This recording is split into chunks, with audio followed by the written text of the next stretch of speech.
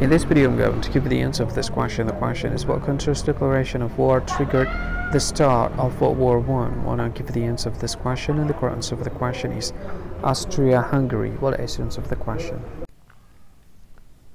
Hi, thank you so much for watching this video. If you find this video is very useful, you can help this channel to grow by subscribing this channel. Click this subscribe button and don't forget to like this video.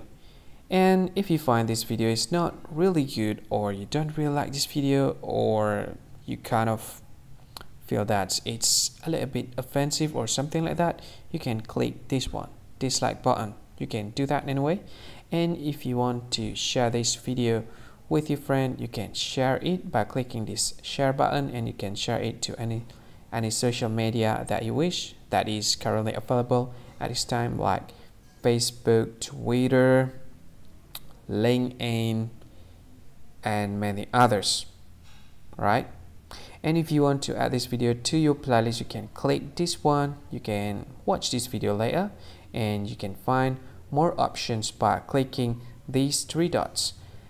And yeah, don't forget to subscribe. I think that's all of it. Thank you so much for watching this video, and see you again in another video. Bye bye.